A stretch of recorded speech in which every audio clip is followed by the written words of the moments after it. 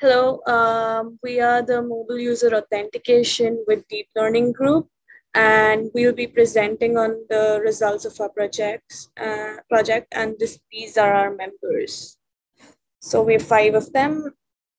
So the project overview.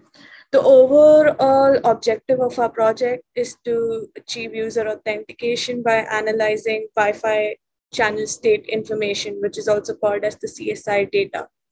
So the CSI data is gathered from the signal sent between the Wi-Fi receivers and the transmitters. And this signal is susceptible to all the things that are in its environment, for like by saying like furniture or a person moving around in the room. So by using CSI data, we can theoretically achieve device-free authentication. Device-free as in we don't need fingerprint readers or retinal scanners or any sort of a biometric scanner. The system would be able to detect and identify you based off the disruptions that you cause in the Wi-Fi signal area. So with this CSI data as input, we are aiming to develop a machine learning model, which is capable of authenticating on its own and identifying a specific individual. So since we were unable to meet in person and collect data, we used the data that the lab had previously gathered. With that, there are 3 basic goals that we had to meet. The first was to segment the CSI data into activities. The activities may include walking, squatting, or just standing or running around. And then we generate the time and frequency domain plots. For the frequency domain plots, we use a spectrogram, and then we create the model. And for the model, we feed the time and frequency domain plots as inputs. The model is trained such that it is able to learn from these plots and classify activities and users based on the input given. So for our first step in our procedure, we first need to segment the data. So our input would be the CSI measurements as Aditi has outlined, and we'll be taking that in the Wi-Fi signals of users conducting activities. However, we only want to extract the part on where that user is actually performing the activity so we can feed that into our deep learning model. And from past experiments, we know that variation in data signifies human activity. So what we do is we employ a rolling variance, and we use that to detect the start and end time of activities, which means that we take a look at the specific chunks in our unsegmented raw data, and we measure how spread out the data is, and we find out which chunk has the most variance, and we use that as our focal point for a 2-second time window. So as you can see in the bottom over here, we have our unsegmented raw data, and the computer went through and saw in that black chunk, in that black rectangle, there's the most variance, and we use that as our 2-second time window. Okay, next slide. And here are just a couple examples of some user segmentations of 3 users of 3 activities. And what I have bracketed off are just some trends that the computer might notice, such as for user 3, it might notice that there's a sudden peak in the beginning, or such as for squatting, there's a lot of abnormal fluctuations at the end of our 2-second time window. So the general takeaway from this slide is that different users and different activities can produce different patterns for CNN to identify. Moving on to the frequency domain. So as stated earlier, the data is gathered through antennas and subcarriers, which allows for easy segmentation. And the data is also different for each activity and user, again, for separation.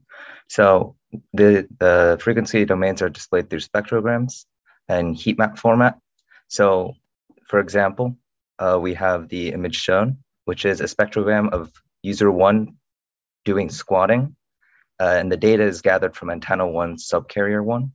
So while they may be hard to differentiate to us, they are still different enough to be a significant source for our machine learning model as a counterpart to the time domain inputs.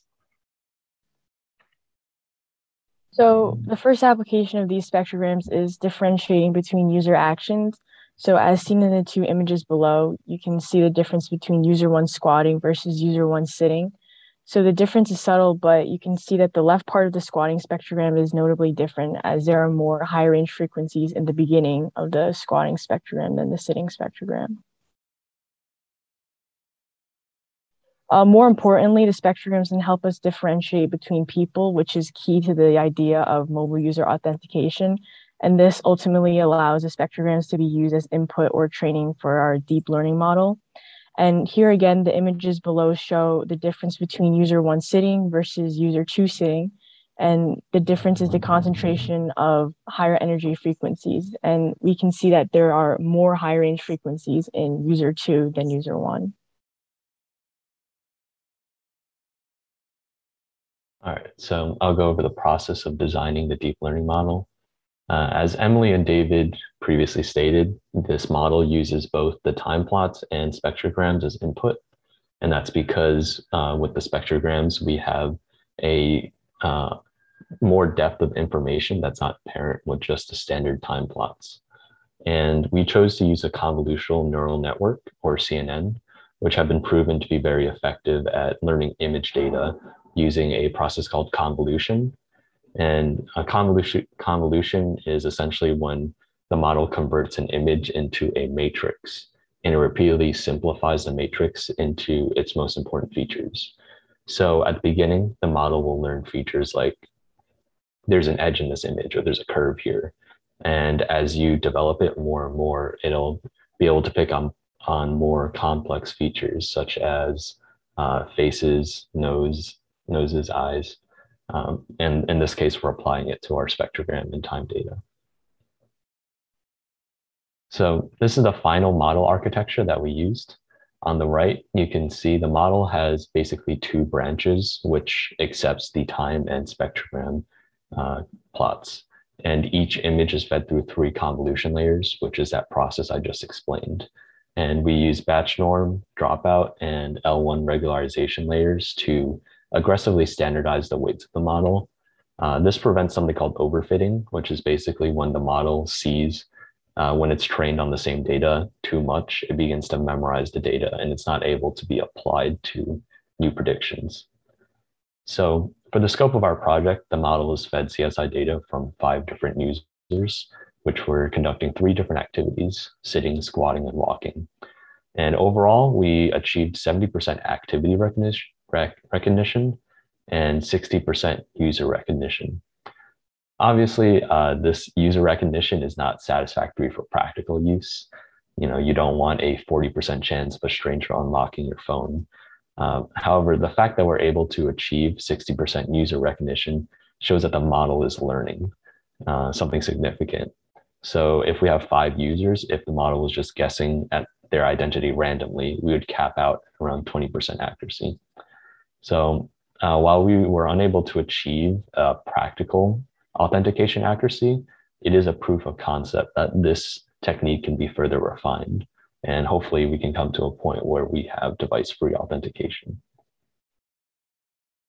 This is our final poster with all the figures that we essentially just explained and broke down.